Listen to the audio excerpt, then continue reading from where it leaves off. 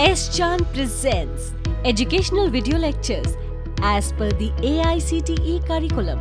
Difficult concepts made easy. Study anywhere, anytime.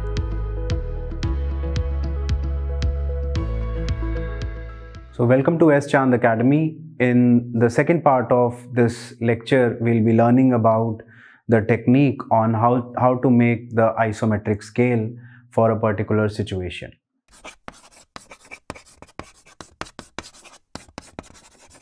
Welcome to S. Chand Academy. I am Anmol Bhatia. If you want to study the concept in detail, you can refer to the book by S. Chand Publishing. The link of the book is there in the description box below. This is the continued lecture, which is the second part of the lecture, and the concept that we have learned so far, which was isometric projections or the isometric drawing case. In this part of the video, we'll be learning about the construction of the isometric scales. But before coming to that, let me tell you that we are doing module number 5 of the course, and in that we have already covered isometric projections and isometric view concept. Continuing the similar concept, we are on the isometric scale part. So isometric scales I have already described, or I have already given you an introduction in the first part of the video, in which we have understood that whenever a person watches or observes a 3D object, then the line of sight is having an angle with the surface.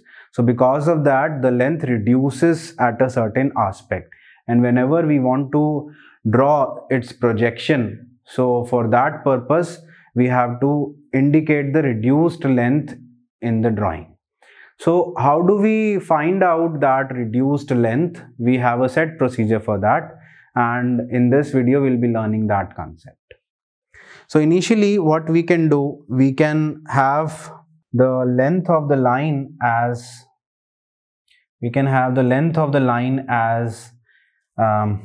this AB. We can draw AB of any length, and from there we can draw two lines which are inclined firstly at an angle of 45 degree and second at an angle of 30 degree. So the line which is having an inclination of 45 degree, that line is the true length or the true line, and we want to convert this true length into the isometric part or the isometric length. So this dark line indicates the isometric length, but here we don't have the value of these two lengths. So initially what I want to find out the value, or I want to find out the length of this isometric scale length. So for that we have to consider some true length. So let's say the length that I want to convert into the isometric part is, let's say, 50 mm. So I need to have an inclination which is 45 degree, and on that 45 degree length I need to have, or I need to cut this length as 50 mm, and I need to label that part as D. So this part is no doubt labeled as D, and what I want there, I want this isometric length from this true length. So I need to convert this true length into the isometric length. So what is the procedure for it? The procedure that I have is to divide this true length into number of segments. Let's say this is 50, or let's say this is 40. So I need to divide it into number of segments. I need to start with the point number 0, or it is up to you. You can start with point number 1, 2, 3, 4, 5. So I am starting with 0. So this A to 0 is having an equal length, then 0 to 1 is having an equal length, then 1 to 2, 2 to 3, 3 to 4, all are having these equal lengths. Now what happens in this situation, I need to project these points on the isometric dimension or on the isometric scale that I will be generating.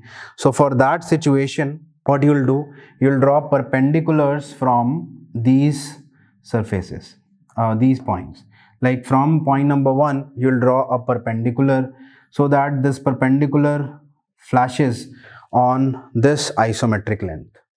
Similarly, you can have this number 2 part and you need to draw a perpendicular on this isometric surface.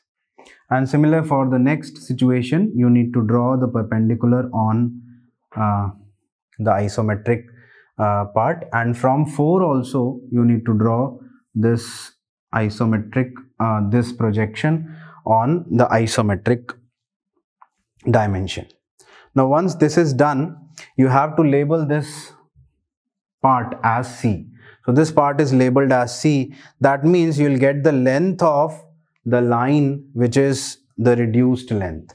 Let's say this length was 50, so this length would come out to be less than 50. So this reduction is possible because of this isometric scale construction. So in this, you can also label this length as 1 because it was connected to 1. So 1 is connected to 1, you can label it again as 1. Then 2 connected to 2, you can again label it as 2 because this is the 2 point for the isometric length situation. Then 3 in connection with 3 is there, so that 3 is indicated on the isometric length, and similarly 4 is indicated on this isometric scale 4. Now how to represent, or what do we get from this particular situation? We'll get the isometric scale, and the line AC represents that isometric scale.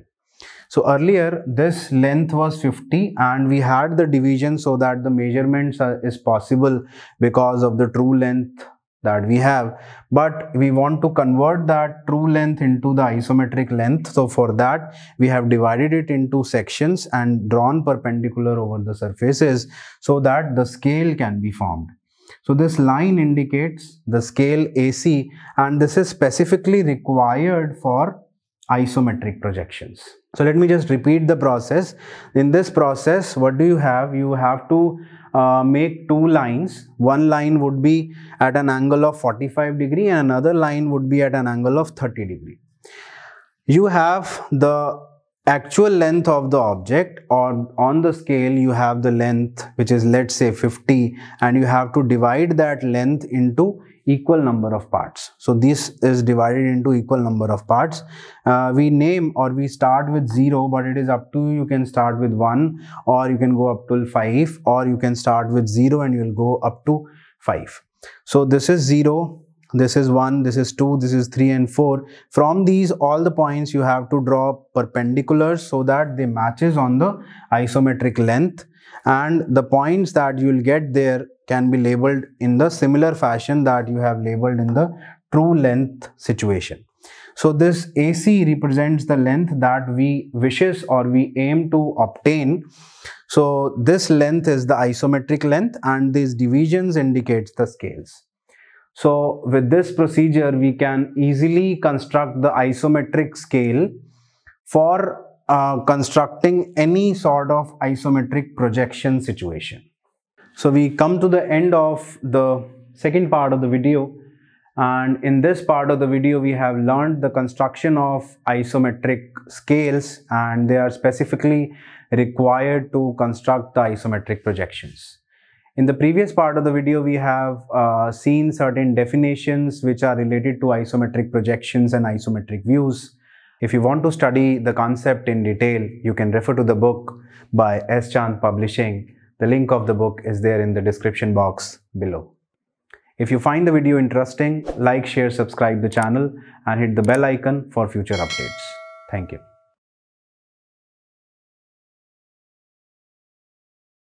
All rights reserved. This video has been prepared for educational purposes only. No part of it may be reproduced or copied without the permission of the copyright holder.